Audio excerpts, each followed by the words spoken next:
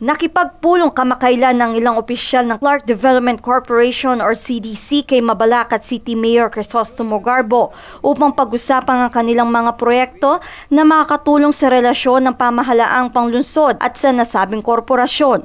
Ipinagbigay alam nila CDC President at Chief Executive Officer Noel Manangkil at Chairman Jose De Jesus ang ilang mga proyekto nila sa loob at paligid ng Clark. Ang courtesy call kay Garbo ay ginanap sa Mabalacat Hall Extension Office noong July 21. Ilan sa mga napag-usapan ay ang CMAR o ang Clark Mabalacat Angeles Road, ang planong pagpapatayo ng gate sa Dao at Mabiga at ang extension nito sa Barangay San Joaquin upang mabawasan ang matinding trapiko sa kahabaan ng MacArthur Highway sa lungsod. Sinabi din ni Manangkil sa ALKALDE ang plano nitong magsagawa ng training upang matugunan ng mahigit 9,000 mga job vacancies sa Clark, lalong-lalo na pagdating sa mga BPO at manufacturing industries. Inihayag din ni Garbo sa ilang opisyales ng CDC ang mga plano ng kanyang administrasyon tulad ng pagpapatupad ng mga traffic rules at regulations sa mga entry points papuntang Clark Freeport, lalong-lalo na sa Velasquez Street sa downtown Mabalacat. Layunin daw nitong mabawasan ang problema sa trafiko na madalas kinakaharap ng mga motorista, locators at maging ng mga residente ng Clark. Napag-usapan din sa nasabing courtesy call ang ilang hakbang